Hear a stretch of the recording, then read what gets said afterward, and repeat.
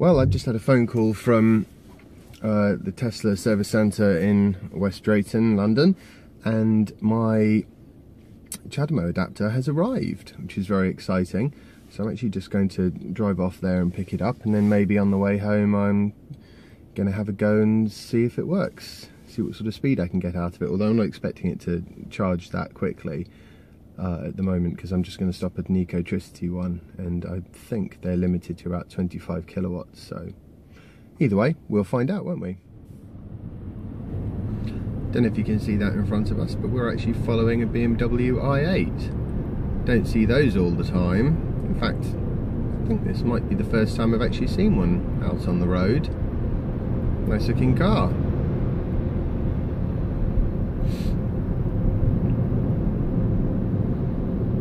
Bit tricky to get video of it though, unfortunately, because the mount that my phone is on is not really designed for pointing out the front. In fact, I think it's not even focused on it.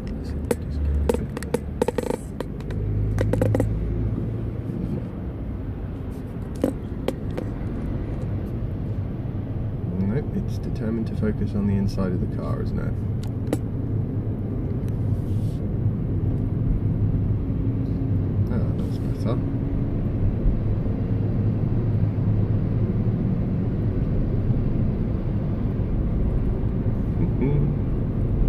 Amazing what you see on the roads these days.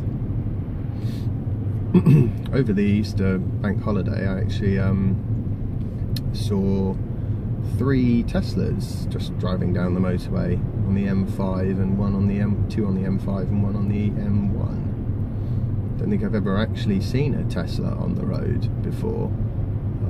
Well, actually that's not true, I saw a Roadster on the M25 once. But other than that, I haven't seen any Model S's out and about, only seen them at superchargers and obviously service centres and store openings and things like that, but not just driving down the road. Exciting really. Obviously plug-in cars are starting to get more and more common.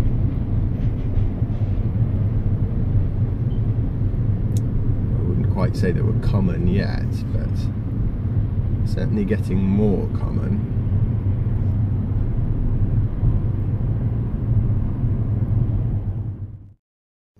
Right, well,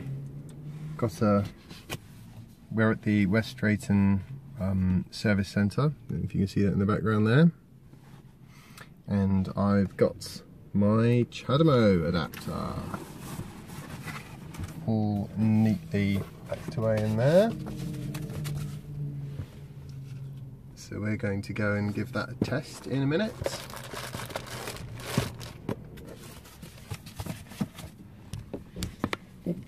Had a interesting conversation about what it is that actually limits the speed of charging with the CHAdeMO.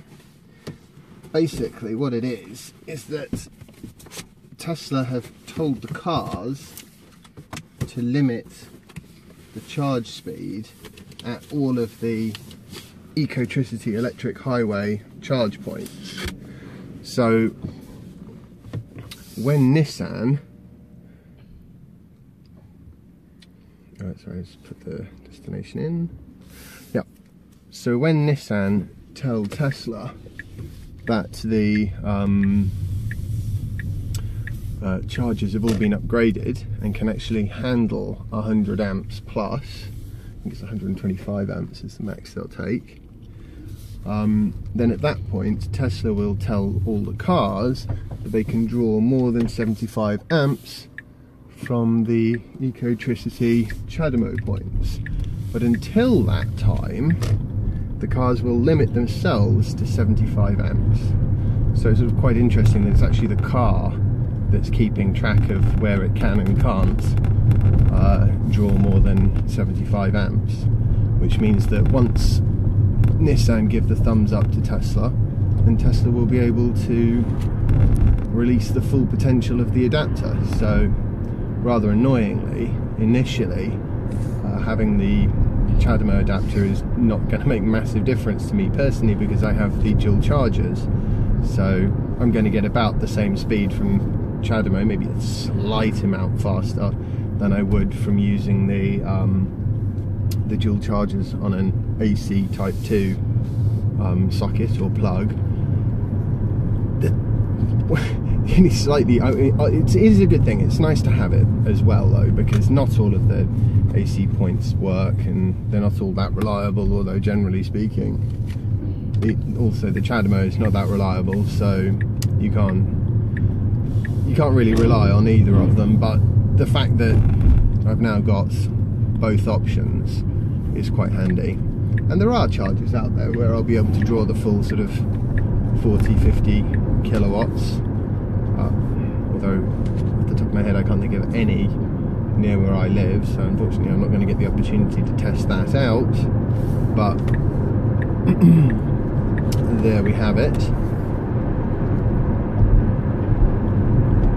The only other slight thing though is, because I've got the dual chargers, I always try and use the sockets at motorway service stations where I can. So the sort of 22 kilowatt charge posts they're my favourites, because the thing about those is Teslas, there are only basically 2 cars I think which can take full advantage of those 22 kilowatt charge posts, and those are dual charger Teslas and Renault Zoes.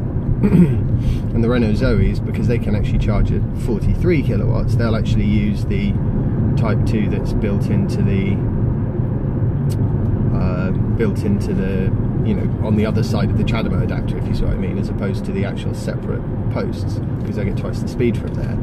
So because of that, it's actually quite nice, because you can plug into one of these 22 kilowatt posts and just sit there for, you know, the entire 2 hours free parking that you get at these motorway service stations, and you're fairly confident that nobody's going to, you know, complain or get irate with you.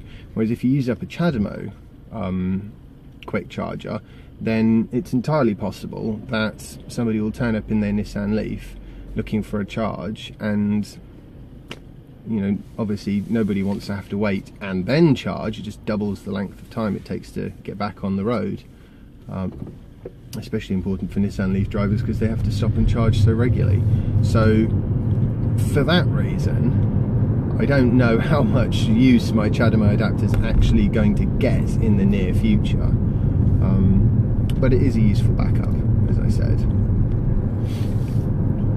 We're gonna take liberties with the CHAdeMO adapter at South Mims though, because I want to test it out.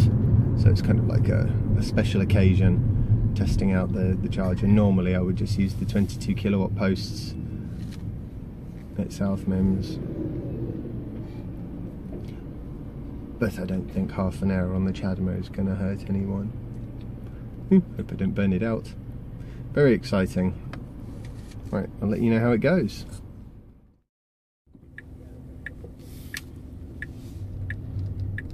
Well, that figures.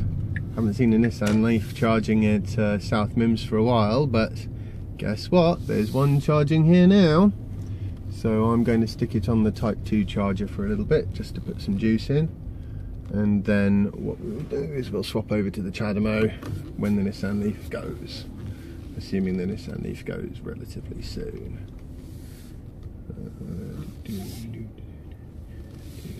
I might go get some lunch as well. I think that's a good idea. Right, well, Nissan Leaf's finished, and so's the Outlander plug-in hybrid that was here as well, second after that. And so now we've moved into the CHAdeMO bay, and let's see if we can get it working.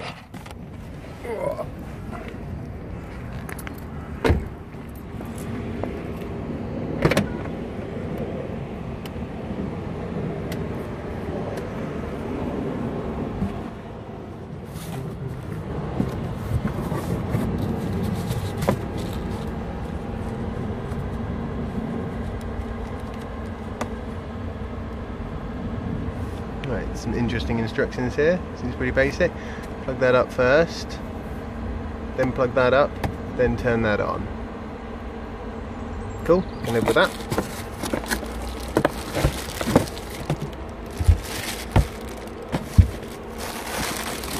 Oh, it's quite heavy.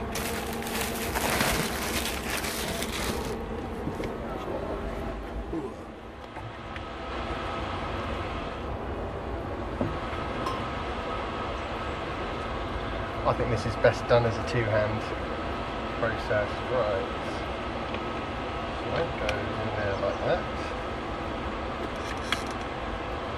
Better.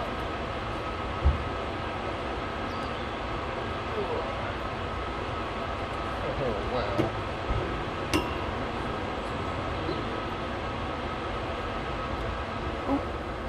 Open the charge ports.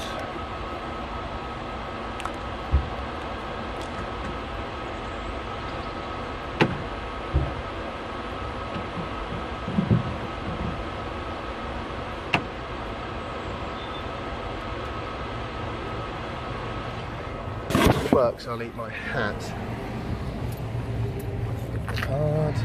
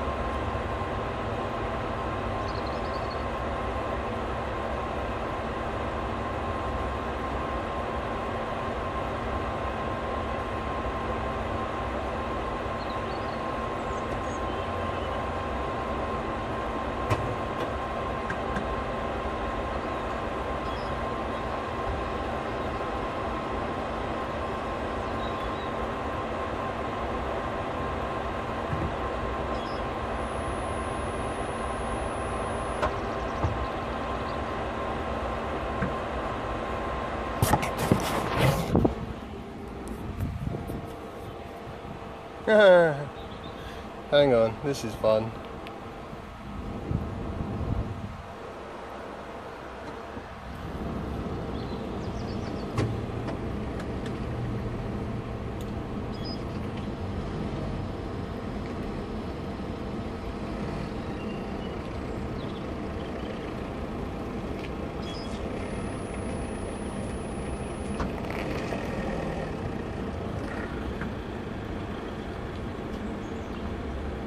Well, there you go. I'm going to just give it one more go, unplugging everything and plugging it back up, and we'll see if that makes any difference. Well, I failed to get the charger working at South Mims. It said a vehicle CAN bus error, so I'm not 100% sure what that means. It did seem to start charging. It went through initialization, and then it showed you the sort of voltage of the battery and started putting amps in, and it got up to about 19 amps, and then it decided it was done. And it did that about I tried it 3 or 4 times, and every time was the same. I don't think what order I plugged things in would make any difference, but I suppose you never know. Either way, I'm going to just nip to the London Gateway services, I think they are, where they've got some of the newer ABB CHAdeMO points, and I'll give one of those a go, just to sort of find out whether it's a case of it doesn't work at all and never will, or whether it's a case of, I don't know, talking to Tesla and maybe the car needs an update. I doubt it. I think what's more likely is it's just a really dodgy old quick charger. I think it's actually one of the fastest quick chargers in the country, so I'll be overly surprised that it's not working. To be honest, I would have been more surprised if it had worked. So we will go and see what the situation is at London Gateway Services. I don't know if you can see that, but there you go. Actually on charge, would you believe it? At the impressive rate of 70 amps.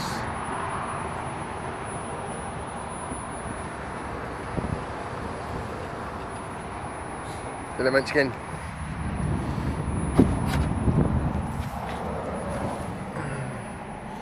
Have a quick look in the car.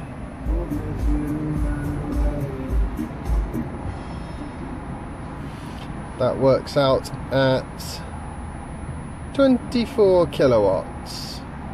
So about 8–9% faster than using the Type 2. Not that impressive, to be honest, but hey, it certainly gives me another option, and one day hopefully they'll make chargers which can actually handle a bit of a faster charge rate. Just also make one more quick video about how to disconnect the charger, because CHAdeMO is a bit tricky to disconnect. So what you do is you start off by going stop charging,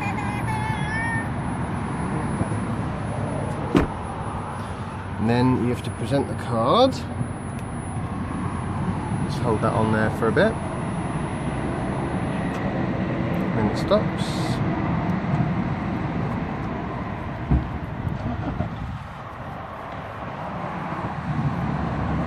Right, and then you go round to the charger, press and hold the button.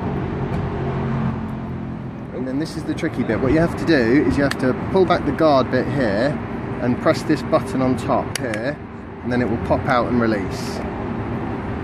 And then you put this in the back of the car, and the other bit goes back where it belongs.